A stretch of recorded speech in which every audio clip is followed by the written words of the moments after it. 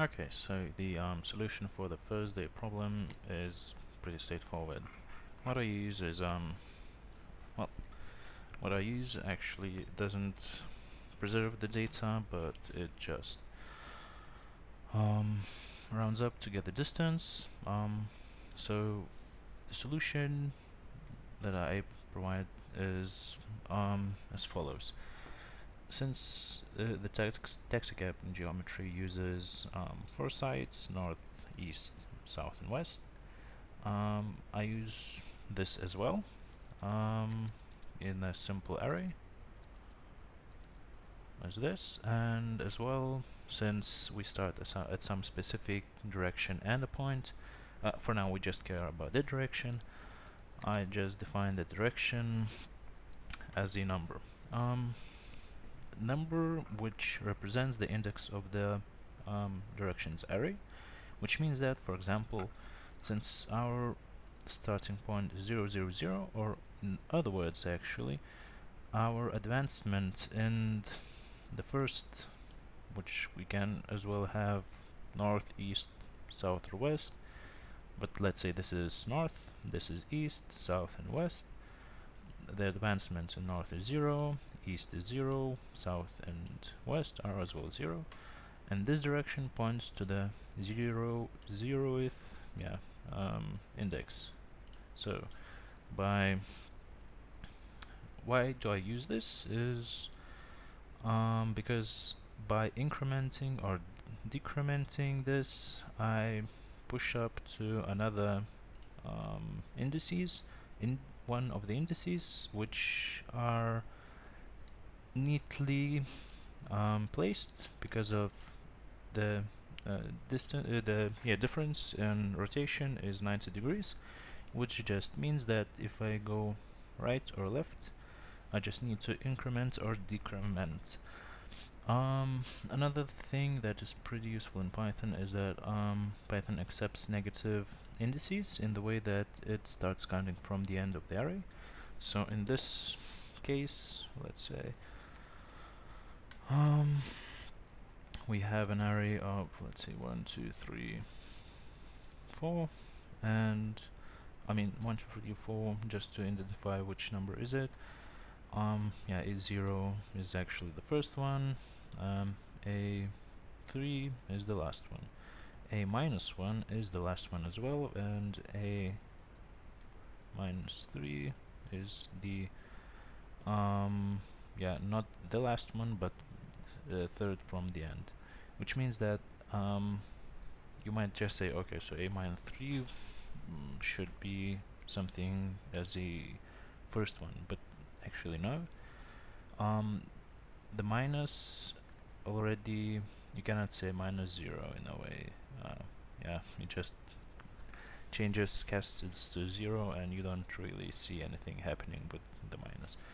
So this means that in the case of going right, we just increment. For example, if we had 0, then we go to 1, then we have this index being used, and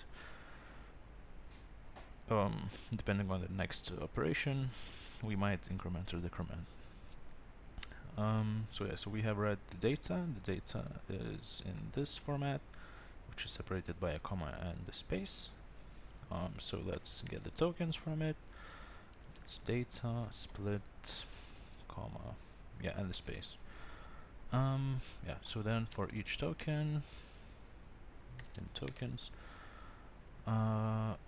let's do okay, so yeah, each token has a letter and a number.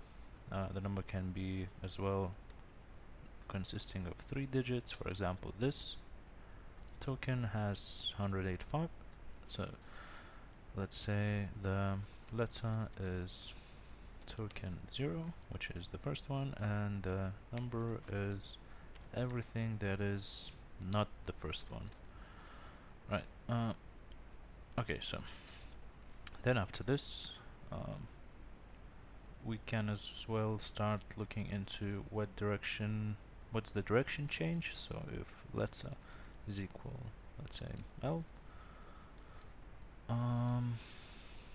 So that direction is, let's say, decreased by 1. I mean, in the end, it doesn't really matter, because what we actually care about is having this flexible in a generic system-wise case, which means that if one letter increments, the other should decrement, and like in the end, the distance is still the same.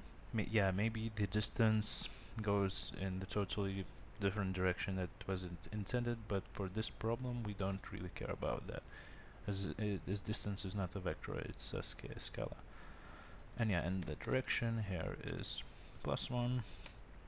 Another thing that we should care about, not to get out of bounds. Let's do a modulus division, which means that it will never get to the number 4, which is the length of this array. It will always be less. And yeah, in the directions case, directions given this index, we just increment by number. Okay, another thing that I noticed, yeah, number is a string for now, so we want to cast it to an integer. Okay, and this sums up to getting all of the directions summed up, to getting, I don't know, 150 to north, 100 to left, and so on. But when we want to get to the final point, we just do a simple difference printing. So take an absolute value of directions going, let's say, north, which would be 0, minus directions south, which would be 2, because north and south are divided by 180 degrees. The indices are as well, the difference between indices is as well 2, and the directions, the difference of direction, both of the directions from east to west is directions 3. Okay, so what this means, it's just what's the difference between north and south, and what's the difference between east and west. And by this,